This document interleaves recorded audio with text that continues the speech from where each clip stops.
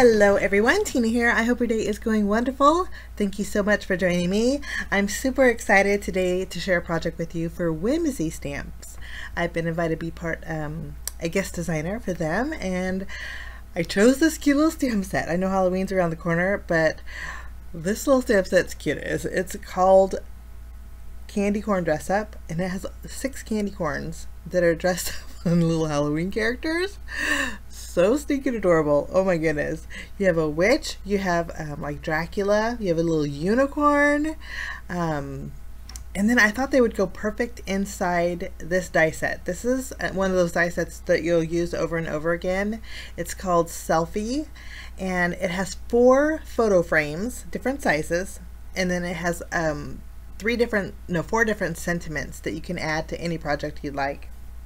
We're going to make a Halloween trick-or-treat card, so I'm not going to use them, but there's also a phone in there. So one of those die sets you can use over and over again. I'll list it down below.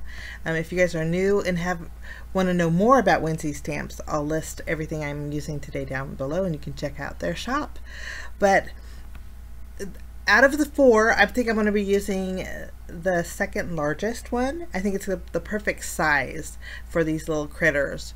And I tell you, these little candy corns will just make you smile. I mean, who would have thought that you would dress up candy corn? Let's do some stamping. So I have my stamp here. I'm going to bring in my Misty, my stamping positioner. I'm going to color in my images with my alcohol markers, or my Copic markers. And so we're going to stamp with a Memento Tuxedo Black ink. That's my go-to ink whenever I use Copics. But look how cute, she's holding a little purse. I mean, I can't get any cuter than that.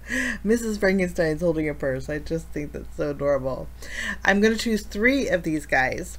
2 would be ideal, but these are so cute, I got to use 3. So I have the mummy, I have the witch, and then I have Frankenstein. I'll just ink these up with my Memento ink and scoot this guy over a bit, and then we're going to color in these images again with my Copic markers.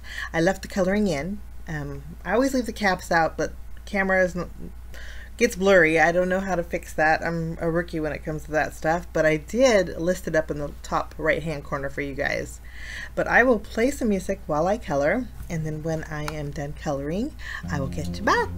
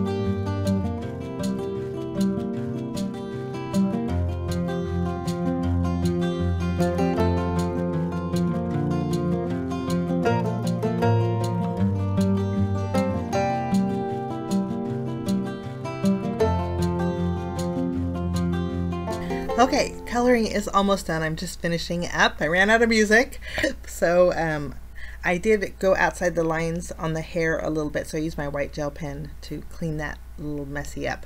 So they look so super cute. I'm going to go ahead and use my scissors, and we're going to fussy cut around these guys. If there is a coordinating die set, I'll list it down below, but I don't mind fussy cutting. I think it's pretty easy to go around these guys. So here they are. And I love their hands and their legs, and I think it's going to go perfect hanging outside of my little photo frames. Now I need a background for my photo frames, and I kind of wanted it to be a night sky. So I have some blue cardstock. This is the easiest way to make night skies, guys. I'm going to go around the edges with my Salty Ocean Distress Oxide ink, and just using my blendy brush.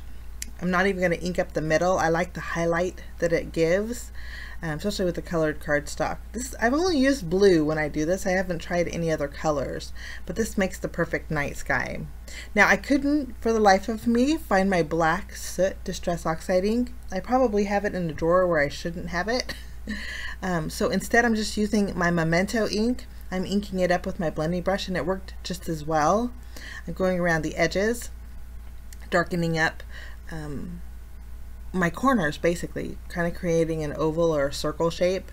Now once I'm done with this, I do want to add a little sparkle, so I have the spray bottle of Perfect Pearls Mist, and we're going to shake it up really good and add some sparkle in our background. I was going to take the cap off and do heavy droplets. I wasn't sure if my bottle was clogged or not, but it wasn't clogged, so we're good to go. We're going to do a few sprays, let the ink oxidize a bit, and let it dry, and we have some nice sparkly, subtly sparkly background. Okay, those are good to go. I'm going to go ahead and take my die and some white cardstock.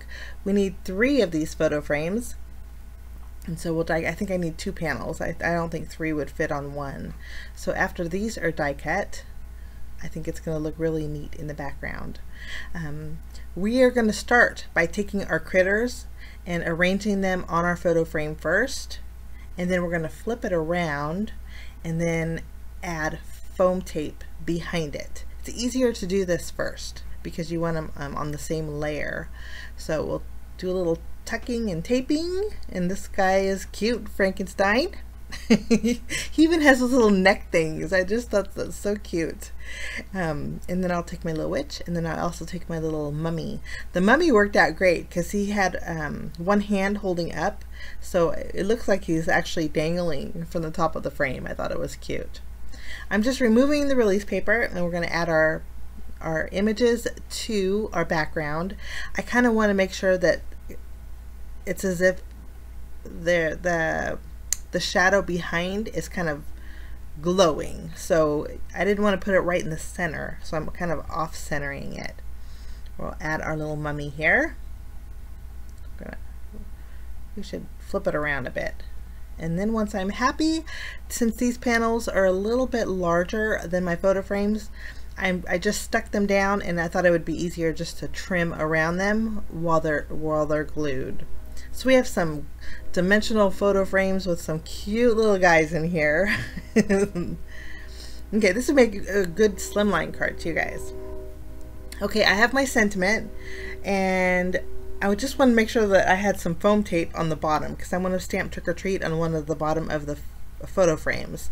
And so if I have a full piece of foam tape, it's not gonna I can get a great impression actually. So I thought for my background, instead of keeping it white, we'll bring in some green striped paper. I just trimmed down this to a 4" by 5 1/4" panel. We're going to put this in the center of our card base, so we have some green stripes here. We don't have too much green in our images, but with the green that we had, I think it's going to really stand out with that green background. I stamped Trick or Treat, and now we're just kind of going to wonky them all 3 on our card front so they fit lovely. I'll glue them down, and then my last one I have to double up on the foam tape because it's on top of my second frame here. But it's whimsical and it's fun and it's pretty easy to create. I just love these. So after we have this done, we need some bells and whistles. So I have some stars, iridescent stars in my stash. I'm going to add a few, and then I'm also going to bring in a little bit of sparkle using my diamond stickles. My diamond stickles, I thought it'd be fun to go over the green areas, sparkling them up. So the witch's hat has a little bit of green on the band there, and then I have the Frankenstein's hair. We'll color this in with some sparkle, and then the feet of our mummy are green, and I'm going to add a little sparkle to the face of the pumpkin that he's holding. Last but not least, I'm going to highlight my little candy corns, and then that will finish my project today for Whimsy Stamps, guys. If you haven't had a chance, they have some really fun images, really fun dies and stamp sets over there, and I'll list it at the shop if you guys want to take a look. But I'm super excited to be a guest designer. I'll be creating another project with the stamp set later on in the month, so I look forward to sharing that with you. Have a great day. Thanks for joining me. Well, we'll see you again real soon. Bye-bye.